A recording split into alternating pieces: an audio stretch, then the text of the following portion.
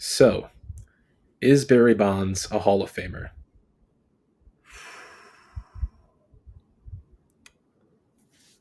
Yeah.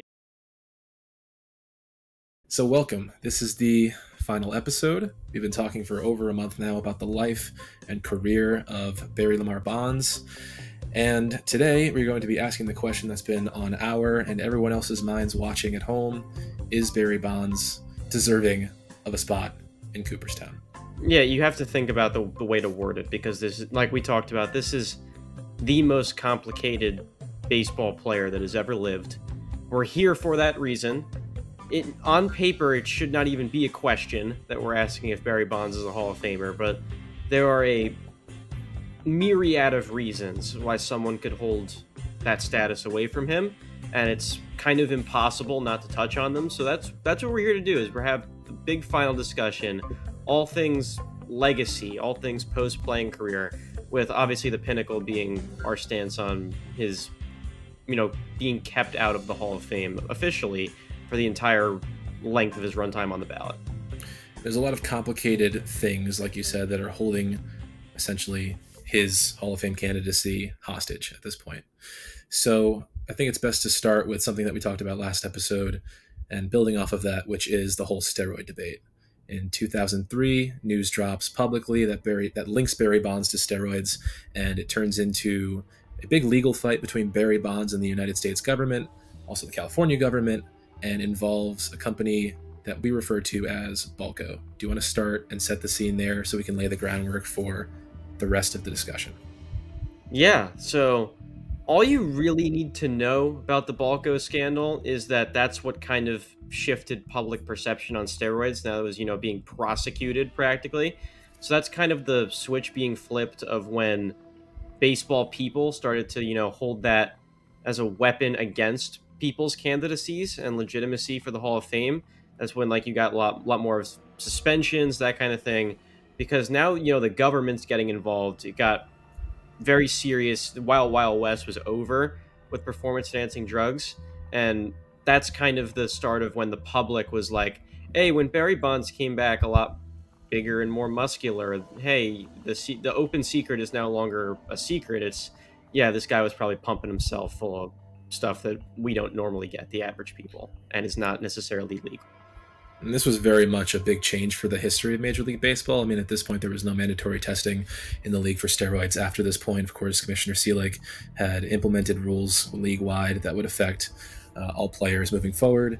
So this was very much a big transitionary time for Major League Baseball. This was all over the news. This wasn't just limited to the scope of the sport or sports in general. This was very much becoming like you want to see it on these news outlets, and it definitely very much became a national news story.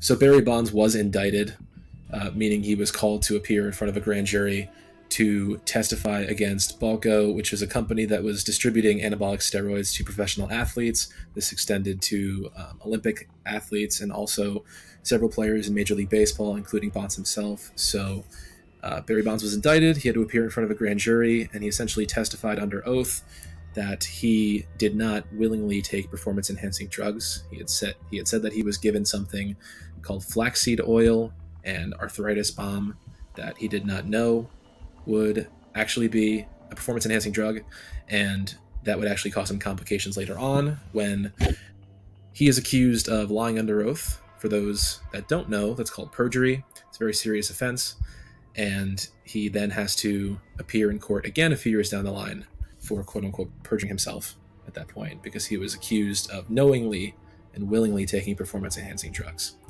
So that's an entirely different case. And he's at first found guilty of it, and then appellate court kind of throws it out later on. They can't come to an unanimous verdict. So I don't want to say he gets off on it because we don't really know all the details. It's a very complicated situation, but legally, Barry Bonds did not commit perjury. It's still just like something that's attached to his name, as are multiple allegations of domestic violence from various partners of his life. Not something he's ever been prosecuted for, but it's been reported numerous times by multiple partners. So, to put simply, it's bad and it's complicated, and this is a person who's made a lot of poor decisions in his life. doing a lot of things that the average person should not and hopefully will not ever do. And when you put all that together, you got a guy that you really can't, you know, comfortably put your heart behind. It's hard to find the words for this sort of thing, but I think the easiest way to go about it is to say that Barry Bonds was not necessarily. It harks back to what we were talking about earlier. Barry Bonds was kind of a jerk. He did jerk things, and it's really just a question of if these jerk things that are they enough to kind of bar everything that we saw on a baseball field? That's really the big debate we're having. Steroids is, the biggest, piece of that pie, but it's made all the more complex and layered by all these other off the field issues. And the fact that we're here and it's this complicated speaks to both the incredible nature of his on field and the numerous amounts of bad things off the field, regardless of if you want to say he's a bad person. He absolutely did a lot of less than good things. And just for the sake of it, let's be clear of that. Just to be transparent, because I think it's important, the domestic violence allegations I did not know about till about 6 hours ago. I had done essentially all of my research for this episode this morning. So just for the sake of being transparent, I really haven't had enough time to let these things sink in and to form an opinion. I mean, I haven't even had half a day yet. So I do want to come back around to this when we get really into the Hall of Fame candidacy discussion, because there are some important points that I would like to make and establish. And I think it's important that we take those things seriously and talk about them. But if you're good to go, I think we can really get into essentially the final debate of this entire series. Is Barry Bonds qualified to be in Cooperstown? Should he be a member of the National Baseball Hall of Fame? And I think there are a few different routes that I'd like to take with answering that question, but I'd first like to defer to you to see if you maybe want to start with your opinion on it. I don't yet. I do want to be very clear that we are condemning a lot of what happened off the field, and to an extent on it, to some degree. I know that, if you're gonna wield legal cases at people, they better be convicted, which Bonds technically was not for pretty much any of this. This really is court of public opinion, and just two guys' raw thoughts on assessing it. You can take that at face value, and some people really didn't for a while for a lot of this. He wasn't technically punished for a lot of it. He even got another job in baseball, which is what I want to talk about first. That's kind of soonest on the timeline. Mm-hmm. I want to talk about when he was the hitting coach for the Marlins, because that's a kind of a funny job to have in hindsight, especially for Barry Bonds. And it was 1 year, and depending on who you ask, it was either really awesome or really awful. So I want to ask you if you have any memory of that. It was that 2016 Marlins season where their, hitting mentor guru guy was Barry Bonds.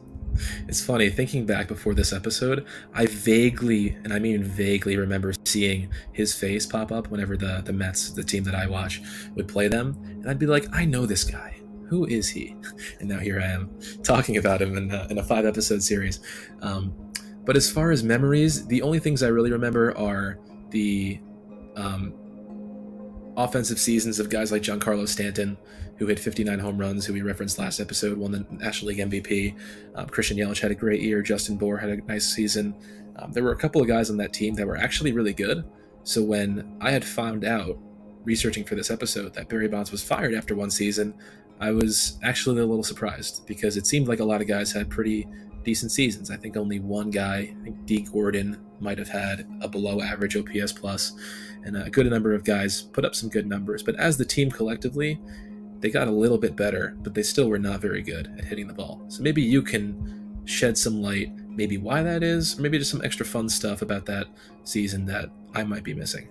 Sure. So, funny you mentioned D. Gordon, because the year Barry Bonds was their hitting coach was the year he got popped for PEDs. Just a little coincidence there. But David Sampson, former Marlins executive, not a person that is universally liked in the baseball community, but he was Barry Bonds' boss, for lack of a better term here, likes to go on and say that it was a disaster when he was there.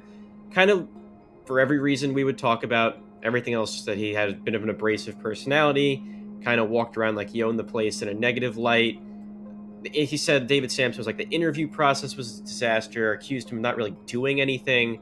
But if you ask, say, Christian Yelich will say, yeah, he taught me a drill that really helped me, and then I won an MVP and finished runner-up the next year after I left Miami. So, like everything else with Barry Bonds, it is stupidly complicated, and no one really knows what to feel or what's the truth for a lot of it. It's just another funny example of how it falls onto the same branch of the same tree. With his hitting coach tenure, can't even go smoothly and without controversy. And there's still even stories about how good he was as a hitter. There's rumors that he would do, like a home run derby with Stanton and Yelich and win. And he's like a fossil by then. He's like, this shouldn't be happening. Why are we having so much drama and stakes and complex narratives in Barry Bonds being a hitting coach for one season on a team that went under 500? And it wasn't even the Giants. Was there, just being in the same clubhouse as him at that time in 1998, I think he was a little bit above 400 home runs at the time, incredible slash line. Everyone knew he was one of the best players in the game. Was there a certain type of a presence with him? Like, when he walked into a room, was it just different when he walked in? Like, what was kind of the aura around Bonds at the time, personally, as someone that played with him? I think from a fan's perspective, yes, you would probably think that way. But from a teammate's perspective, no. He was just one of the guys, he did things a lot. It seemed like he made it look a lot easier at times. He could tell you as a hitting coach, he could be one of the best hitting coaches out there because he could look at your swing, analyze it, tell you exactly what's moving, what's not moving, and what's supposed to move at any given point. He was one of the best. I was struggling one day, and he got behind me, behind the screen at home plate, and he told me, he says, hey, scoot up 1 inch, scoot your back foot up 1 inch. Your front side is open slightly. Close that front side and keep that same approach, and I guarantee you, you'll be successful tonight. 2 home runs that night, doing it that way. I mean, the guy, he was amazing at what he did. And for him to go out on a daily basis, not only be successful against right-handers, but also lefties at any point, starters, middle relievers, closers, it didn't matter with Barry. And that's why I always considered him the best player that I ever played with in the game. And I played with a lot of great players. Well, speaking of the Giants, give me 1 second. I'll go back to them. It's funny that you mentioned the home run derby stuff because it really just goes to show this was, 2015, 2016, you said?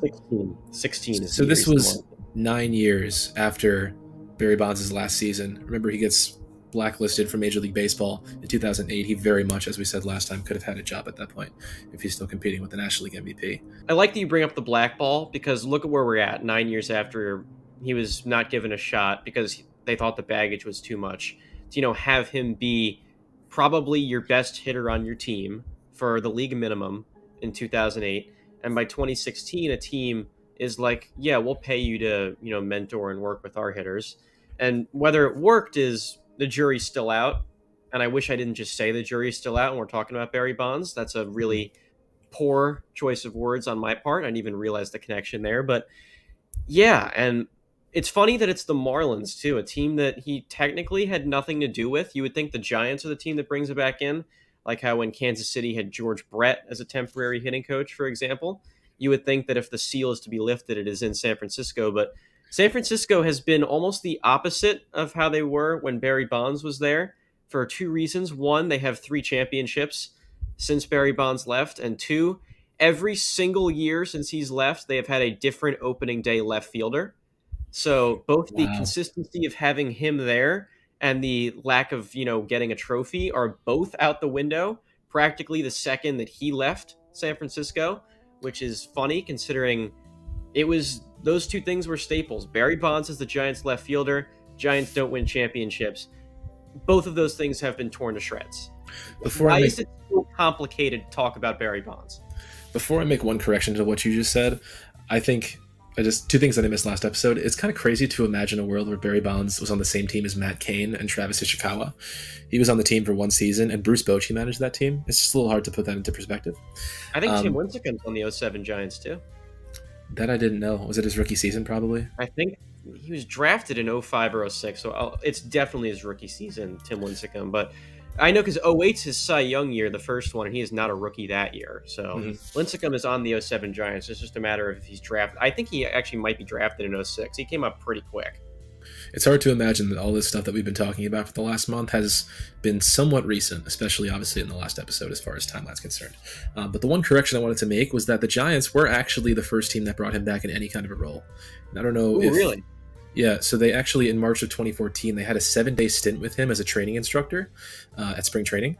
So it was brief, it was 7 days, it was temporary, but just to add a minor correction, the Giants were actually the first team that brought him back. Okay, I guess I meant like brought him back fully and like paid him to be a team employee.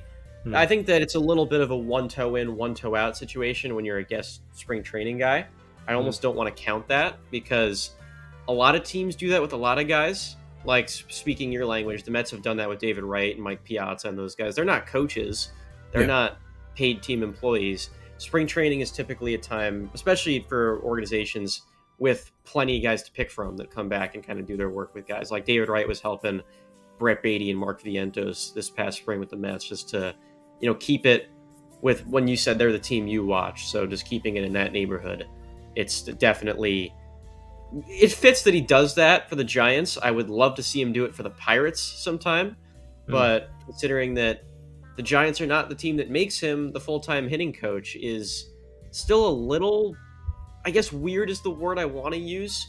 It's funny because you would never associate Barry Bonds wearing the 2012 to 2018 Marlins uniform with I guess they keep the orange, but it is still like Barry Bonds is there at the Fort Bragg game, which is something that is like an overlap I never thought I'd have. He's on that Marlins team where Jose Fernandez passed away, which just feels like two completely different corners of baseball history. But hey, game is the game, and he's always found a way to stick around in it, even when he's basically exiled from it.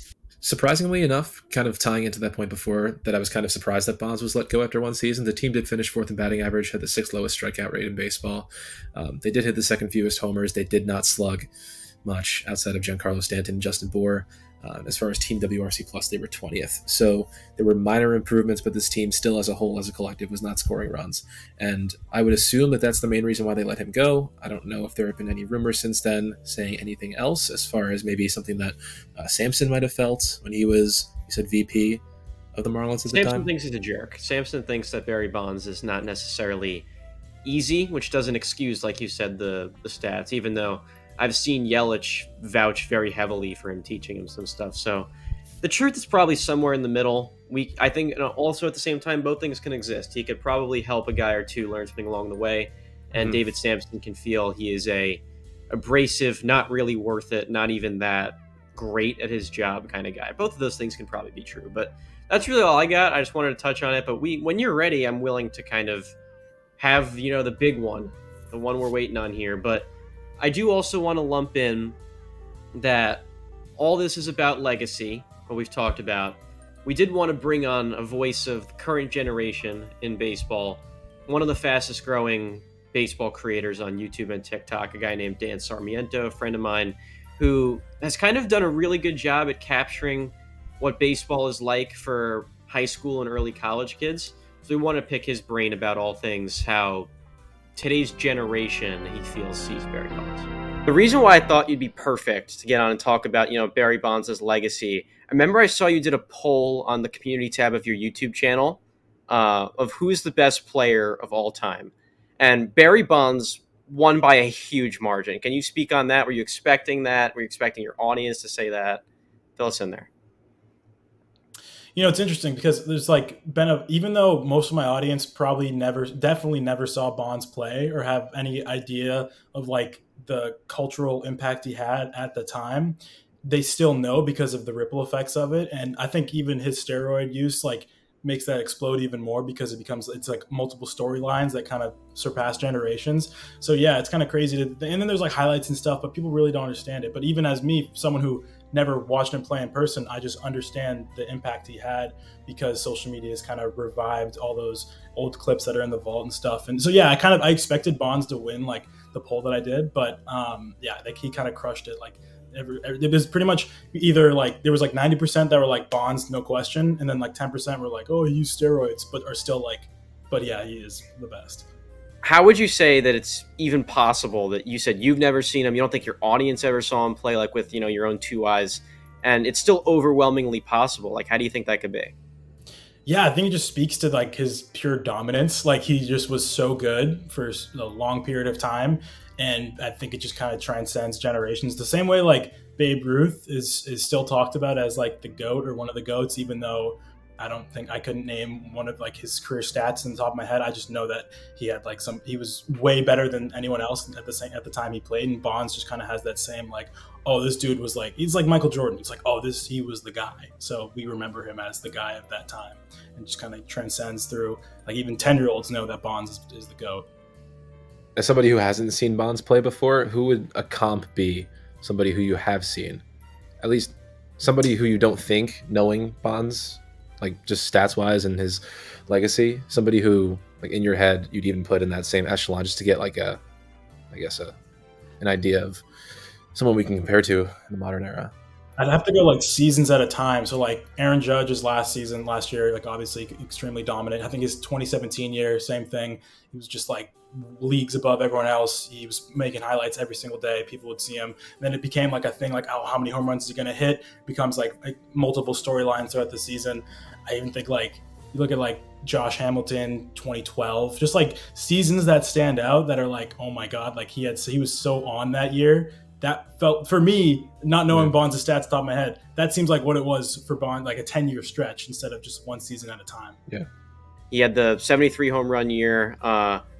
He had the all-time OPS plus in a season record on base percentage. These are all 3 different seasons that he did all these different things. How much do you wish you were like there for that, to experience it? Like just even being a fan of baseball.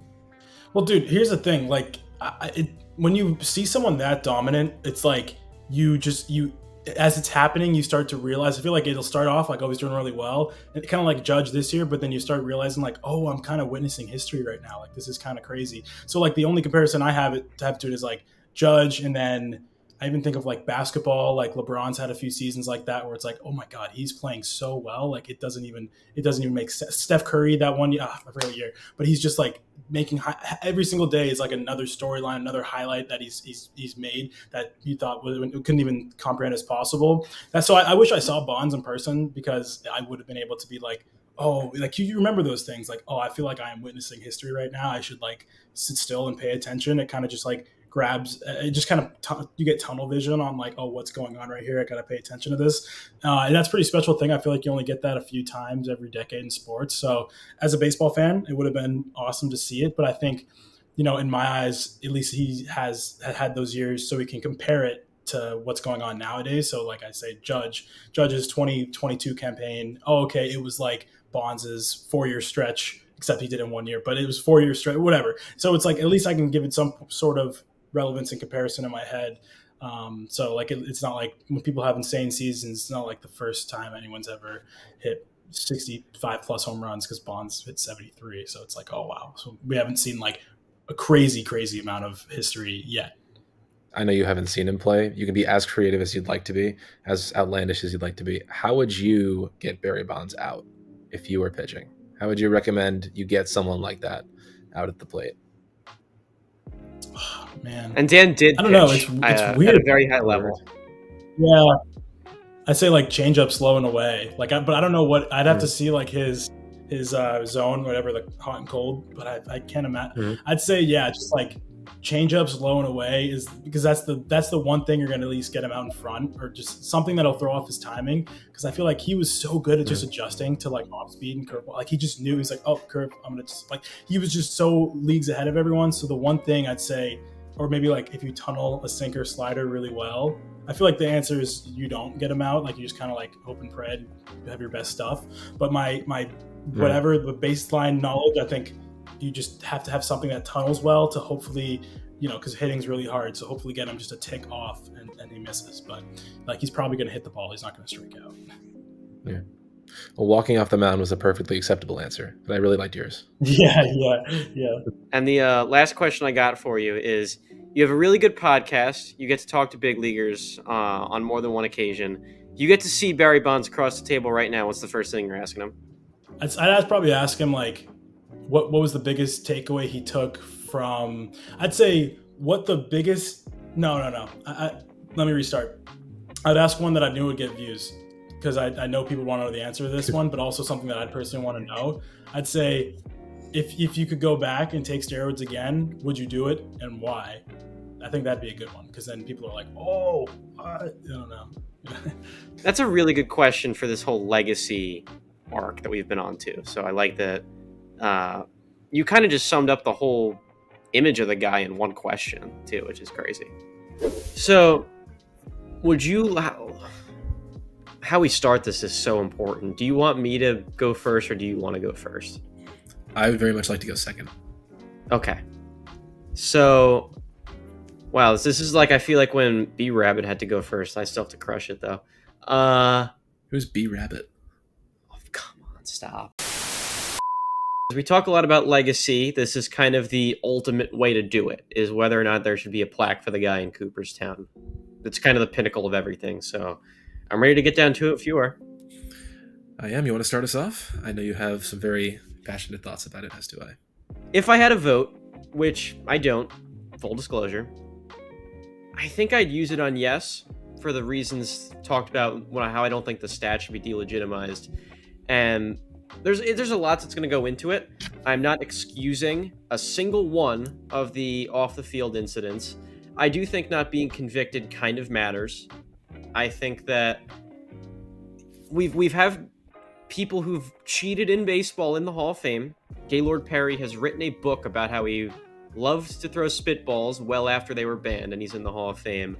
I think that wielding, the character clause just for this and just to keep the guy out because you don't like him is misguided, especially because you could be using...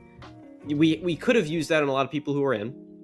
And I think that I'm also going to kind of have a bone to pick with the system in general a little, which is, why are we having this discussion and not doing the inverse?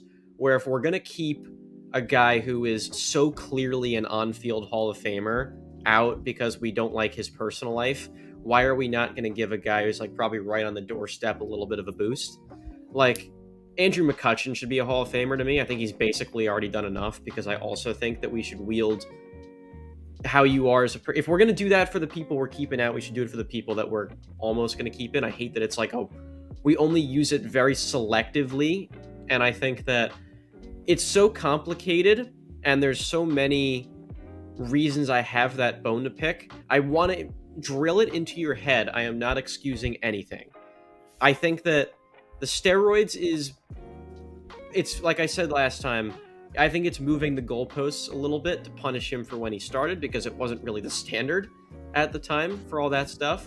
So it's something that wasn't even really deemed immoral, so how would he have any idea he'd be kept out of the Hall of Fame for it? I think that I'm not going to condone any allegations of DV. I think that the perjury case is complicated. It's probably off the books because he's been exonerated for it. It is also not murder. Let's be very clear about that.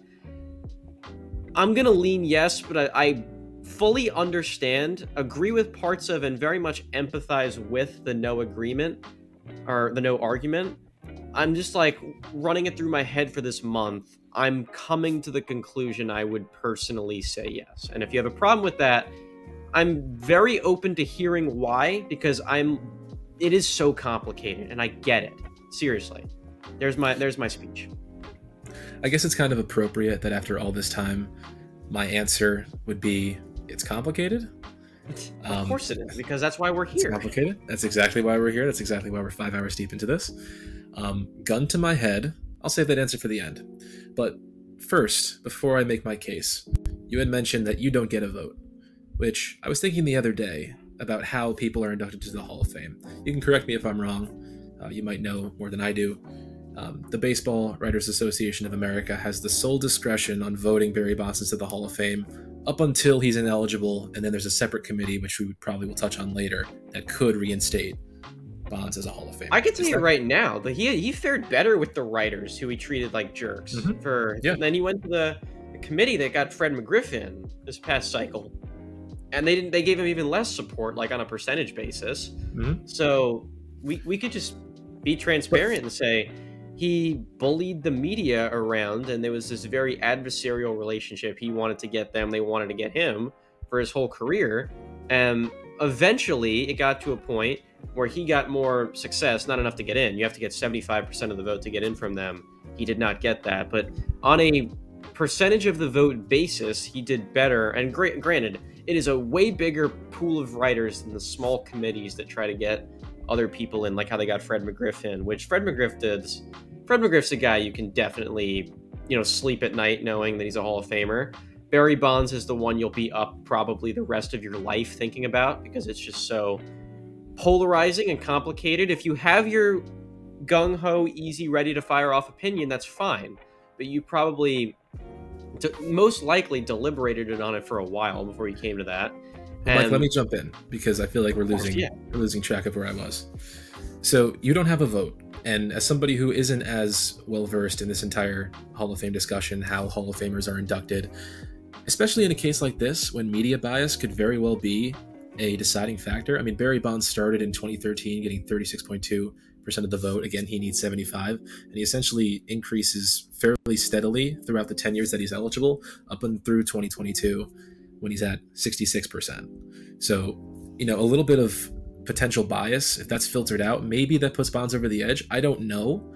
But the point that I'm trying to make before I actually make my case as to whether or not I think he deserves it is that I think personally, a guy like you, a guy like Bailey, are well more qualified to be voting on who is in the Hall of Fame, or at least just as qualified as at least some of these writers who are writing, their ballots. Personally, I don't know if you necessarily agree with that, but the point that I'm trying to make is that I don't know necessarily that this is the best system.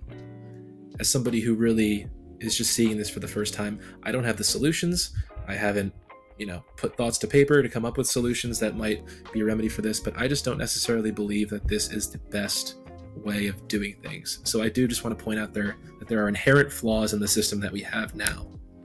Well, thank you for the compliment. We're saying you trust me and someone like Bailey with a vote. I also want to throw Bailey some credit. He also was the first person who planted the seed in my mind when he does his Hall of Fame breakdown videos that, hey, we kind of use the character clause very stupidly, but I think that you touched on it with how people are going to view him. I almost wish I said this as the intro because it's so cool and catchy to me. One of my favorite shows ever is called The Wire. Great show. It's on HBO Max. I can't believe it never won an Emmy. Season 5, episode 2, they're at an Orioles game trying to, collect stories about how people feel about Orioles opening day. And there's a guy who, it's about 2006 at this point, is complaining to this reporter about how Barry Bonds and Bud Selig ruined baseball. All the trust is gone. That kind of shows you that time does heal all wounds to an extent. You would think that the further out we get from all this happening, like I said, this is 2006, it's very emblematic of how people felt about him at the time, that there was this big distrust in him, in baseball. Remember, like I said, when he breaks the home run record, we're immediately having the validity discussions. And here, it's like, I think people in our generation, I think people like Dan, I think people slightly older, slightly younger, for the most part, have no issue with Barry Bonds' steroid use. I would say the overwhelming majority. It's mostly the people who are adults and live through it and are bigger baseball purists than you and I are, who ever really have a problem with it, especially the pre-Balco cutoff of when we kind of decided that this should be, ethically regulated and had the suspensions in place. Like, there's actual consequences. If you do it now, you're kind of going against code. Back then, different story. But all that is to say, I think that it's funny that we're moving in a direction where I think he's socially more accepted and the court of public opinion is benefiting him, yet it seems like he's less and less likely to be in the Hall of Fame as it passes. I mean, look no further than our peers, other baseball creators. It seems I have yet to find a baseball creator who disagrees that Barry Bonds should be in the Hall of Fame. I don't know if you know. I'm waiting on your take. But, well, I guess that's and we'll see if that's broken. So, you ready for mine? As I'll ever be, good sir. Okay, so I think, as was the case for my statistics discussion, I'd like to break this down into several different components. So first of all, of course, there's the on-field play, and then the morality with the off-field stuff, and some of the on-field stuff, of course, notably steroids. So, as far as how good he was on the field, I would never use Barry Bonds' personally career statistics as an argument for him to be in the Hall of Fame. If I were to present the case, I would say that pre-steroids, so we're pegging him to be taking steroids regularly at some point around like 1999, 1998. So just looking at Baseball Reference, from the beginning of his career through the 1998 season, he was already at 411 home runs. This is pre-steroids. 411 home runs, 445 stolen bases. He is the only player, as we mentioned, to be in the 400-400 club. That alone, there are other stats that I can use to support that argument. MVPs too, if you want to disappoint the hardware. Well, I'm going to get to that. That alone means he's a Hall of Famer. So if you're going to argue based on stats, you go that way, to me. And just looking at the MVPs, like you said, he won 3. He almost won 4. Remember his runner-up finish in, I think, 1992. He almost won 4, which would have been the most in MLB history. There are several players who have won 3. I'll list them off to you, and maybe you can tell me a common theme. You ready? Is the theme that they're Hall of Famers? Exactly. The only person who isn't is Alex Rodriguez. That's an entirely different discussion. But everyone else who's won 3. And Mike Trout. We're going to hold Mike Trout to a bit of a... He'll get there, all things considered. Mm-hmm. But the point is, and even most of the people that have won 2 are Hall of Famers. So Barry Bonds won 3, almost 4 pre-steroids. Undoubtedly, this is the easiest part of the debate. Based on that alone, he is a Hall of Famer. So now the question is, if you accept that, the morality of the steroids, right? So the fact that Bud Selig's in the Hall of Fame, somebody who turned a blind eye to all this nonsense, and Barry Bonds isn't, I think constitutes enough of a reason to excuse all the steroid stuff, the morality of that on its own, personally. So you're talking like precedent, pretty much, where if we're letting, the top dog in, who is kind of letting it go on his watch, and we're effectively deciding that the person who put all that to be can be in the Hall of Fame, but not the people who, like, we're putting the beneficiary of the system, but not the people who actually, did the playing too. And steroids don't make you hit baseballs; you just happen to probably hit them further and harder, is the thing. And steroids are also a big recovery and career length thing. Like, I believe it was Chris Rock talk about, it's in the Ken Burns 10th inning where they talk about it, where he says something like, if you're a guy and there's a pill that can lengthen your career and have, family security and all that, you're going to take the pill. It's, you almost can't blame the guys in that era, pre-society and Congress being like, you can't do this. Mm-hmm. And like, as far as like, even off your point about Bud Selig being the beneficiary, and yet the public, like, for example, guy from season 5, episode 2 of The Wire, who holds it against Bud Selig and Barry Bonds, one of those is in the Hall of Fame, the other isn't. The Hall of Fame's own rules states that a player's character is a factor to consider, of course. It's all subjective. One player might have a different impact on a writer's decision than another writer, right? So, of course, there are some issues there, but so addressing the, I think, more important part of the moral conundrum right now, something that I addressed before was the DV allegations. So again, this was not something that I knew about before today, and I still haven't had enough time to let it sink in. Because of that, I'm going to phrase it like this. If you don't think Barry Bonds, kind of like you said, if you don't think Barry Bonds should be in the Hall of Fame because of that stuff, you will not see me arguing with you at all. I think that's perfectly reasonable. I think it's things that we have to be, concerned about. Statistically speaking, false allegations are rare. So I would not argue that in the slightest. But gun to my head, if I had to tell you whether or not Barry Bonds was a Hall of Famer, I would say yes. See, you did a lot of deliberating. I also did the same thing. You can understand the no argument. You just can't. It's a lot of like balancing of scales almost. For me, I'd say the biggest 2 things are the same logic I gave for why I don't think the stats should be illegitimate. I don't want to say that court of public opinion should be able to be involved. It sucks to have to go about it like that, but if that's the game we're gonna play legally in this country, legally he is technically a law-abiding citizen. Whether or not you agree with that is, I guess, your prerogative.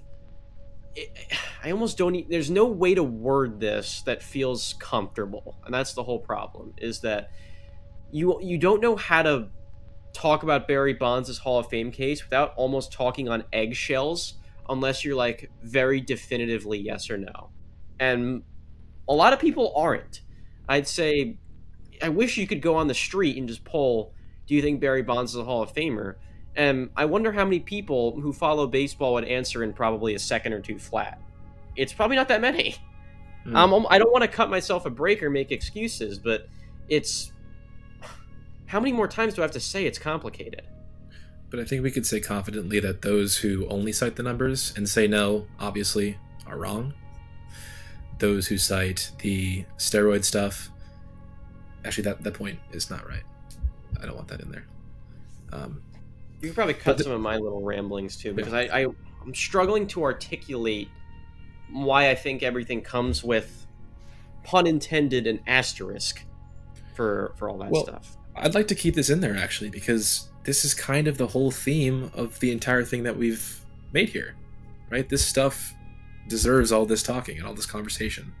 It's very complicated, it's convoluted, and it's why we dedicated 5 episodes, on average 40 minutes plus to each episode, discussing about this. I mean, this is kind of the entire point of the series. And it almost drains you a little bit to talk about it this much, because you don't know how to feel at a certain point, because it's defeating almost, right? I wouldn't say defeating. It's the closer word is exhausting, because you don't know what exactly anything means to an extent, and it's a little defeating is where I'd go more like for the fan aspect of like, you are entirely powerless to how he's going to be viewed in baseball. It's all on a lot of journalists and suits, pretty much, for how the rest of his legacy is going to be defined. Big picture, little picture, it'll be something like on Twitter, you open it, it'll be like, oh, Barry Bonds was different. Yeah, of course he was different. Are you kidding? But it's such a struggle. Like, after all of this, it's crazy how we're here, and now it becomes the struggle to articulate everything with him. To also build off of this, us being exhausted argument, I truthfully, if I didn't have a gun to my head when I had said, gun to my head, yes, I want him in the Hall of Fame, I would just leave the answer with, I don't know, truthfully. Only with a gun to my head am I making a decision here. That's how... It all depends on what grounds you're arguing, right? I think it's just a combination of the morality and the statistics and his ability, which we know was second to almost none. Of course he gets in on those grounds, but it is exhausting to talk about this stuff. And I think that's where the entire sport is at right now. So I think this is very much reflective of where the sport is. Decade and a half of this, like pretty much since he was an active player, we were discussing his legitimacy and whether or not his legacy has been tarnished, which I would argue his legacy has been tarnished, because there is no plaque, and you would think that if it's like 1992-93 that this guy would be just viewed very positively, unflinchingly for a lot of his career, like a lot of these guys. Even a guy like Grady Sizemore, who granted has similarity scores compared to Barry Bonds for a little bit. There's a video on the channel about that. Like, we look at Grady Sizemore as like, oh, that guy was awesome, if only he put it together. We don't universally look at Barry Bonds like that. We look at him as kind of a jerk sometimes, and that's why it's complicated to have thoughts on him, because you feel bad that there are several abuse allegations in his personal life. You feel bad that this is a guy who is in court for a few different things. You feel bad that even the steroids, while I think that at his time, you throw that out being a moral concern, it is something that you point to. And the only reason I don't know if I said this last time. If I did, I'm going to repeat the point. The only way I would view steroids as something I'd be inherently against is I hate the idea that you could go to a world where whoever has the best prescription wins games. I don't like the idea where it's almost like if you like buy better skins in Fortnite or whatever, if you were to give them competitive advantages. I don't want it to be like that with substances where you're almost paying to win and be paying to be more talented with artificial substances. That's neither here nor there. But for 1998 or whatever, when we're going to say he started, it's still that point of it's unregulated, it's complicated. Is it really that unfair and of advantage when 15% of the league is estimated to be doing it? But it's enough for a lot of these voters, and that's where we're at, and most likely where we will be forever. I think what separates Barry Bonds, and maybe this will articulate my feelings on steroids better than I articulated last episode, is that if you had a player who exclusively played in the steroid era, was juiced up, and that was his entire career, I think the Hall of Fame conversation for him would be different, I think. Absolutely. Sorry to cut you off, but absolutely. No, it's okay. And if Barry Bonds wasn't a Hall of Famer pre-steroids, I would say no, because I have no idea how good he would have been off steroids. Only 50%. I know 15% is a lot of the league, but only 15% of the league took it. I don't know how he compares to the rest of the league. I don't know what he would have been if he never took steroids. So that's very true. I just want to bounce off that. We are never saying Mark McGwire should be a Hall of Famer. You don't get that discussion. Where Mark McGwire gets to everything he does, even though he has 49 as a rookie, he never gets to 70. He never gets to probably even 500 without performance-enhancing substances. He's the flip side of that, where we talked about McGwire and Sosa, they're not in either, and they have even less of a prayer than Bonds does. McGwire was one of the first to publicly sit down and say he did it, so he almost won. Funny enough, McGwire was also a hitting coach for multiple teams, so it's funny that the parallel still exists between these guys, and yet I would probably bet the farm none of the three ever get in the Hall of Fame, and that's kind of all there is to say anymore. And we've been going for a little bit about the Hall of Fame because that's probably the last thing that will ever that's the last domino to fall. And unless he gets like a manager's job, a plaque, or passes away, that is probably the end of the discussion. I think Barry Bonds without steroids, correct me if I'm wrong, maybe you know better than I do, but at least looking at Hank Aaron's page when I was researching for the last episode, he seems like similar in a way, like a slightly better Hank Aaron. And the best way that I can put it is like Hank Aaron was a better slugger than steroidless Barry Bonds, but steroidless Barry Bonds was a better hitter than Hank Aaron. And a better player, like the speed defense. Yeah. Barry Bonds, like Pirates Barry Bonds, first Giants MVP Barry Bonds, is like the power speed guy with good defense. So like if you want to talk five tools, that's a five-tool player. A comparison is basically left-handed hitting Mike Trout. That's a really good comp, actually. And maybe to bring it back around to episode 1, I will read you off maybe our last statistic of the series. So, do it for me.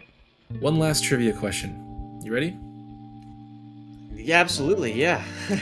Baseball trivia questions? Yeah, I'm ready. Last one of the series. Who are the only two players in Major League Baseball history with 10 seasons or more of 20-plus homers and 20-plus steals? Barry Bonds and Willie Mays. Mm-mm. Barry Bonds and Bobby Bonds? Wow. Always getting surprised by Bobby Bonds. Yeah, Bobby Bonds was good, man. Bobby Bonds was Listen, good. I got something I want to say, all right? And then I have something after that, and I'd love to hear it. I want to thank you. I want to thank every single guest that popped in, all of them, and most especially every single person who took time out of their lives to consume this content that we made. A lot went into this. A lot of time. Yes, a lot of brain power and work, and we managed to keep a schedule doing this too for releases. So we want to thank you guys for making it all worth it, for consuming it, giving us a chance to say what we want to say for all of this. Whether or not you agreed or not, whether or not you even liked it, even if you threw it on in the background, that's enough. Thank you guys so much. We really do appreciate every last ounce of support that went into this, and I couldn't close this out without saying that. Before I give my final thank yous and thoughts, I do just want to add one thing. So last year, I released a video called The Barry Bonds You'd Never Heard Of. And as a creator, I don't really get upset anymore. Maybe like the first year that I started doing this, but 6 years later, I don't really get upset when videos don't do well. But the story of a man by the name of Josh Gibson just I really liked it, and I really enjoyed telling it. And it's about a player in the Negro Leagues by the name of Josh Gibson, who was unofficially credited from hitting anywhere between 780 and like 1,000 home runs throughout his career, barnstorming, playing independent league baseball, and in the Negro Leagues, which is now officially recognized as a member of Major League Baseball's umbrella. So their statistics are now integrated with Major League Baseball's. And Barry Bonds recently, I think maybe as recently as last year, when asked about his home run record, him having the most in history, actually credited Josh Gibson for being the true home run king, which is something we did not talk about last episode. And I just wanted to talk about it because that video, I really just enjoyed the story. And if you want to see it, I'll leave a card on screen to go watch. But that was the last thing that I've heard about Barry Bonds in the time since. Of course, I would like to say myself thank you to everyone watching, to the guests, as you mentioned, by name, Ellis Burks, Robbie Hyde, Greg Mamula, Foolish Baseball, Bailey, and That's Baseball, Dan Sarmiento, for joining us, for taking the time to join us, and for you guys, of course, as Mike said, taking the time to join us. It's been a lot of time that you have spent watching us through this series, and it's been one of the most fun projects that I've ever had the pleasure of taking on in our now 6 years together doing this thing, man. I really appreciate you having me. It's been the experience of a lifetime, and very, very thankful for you, for our guests, and for everybody watching. This has been an absolute pleasure and a blast. So thank you. And for one final time, thank you all very much for watching, and we'll see you next time. You guys are the best. Seriously, love you.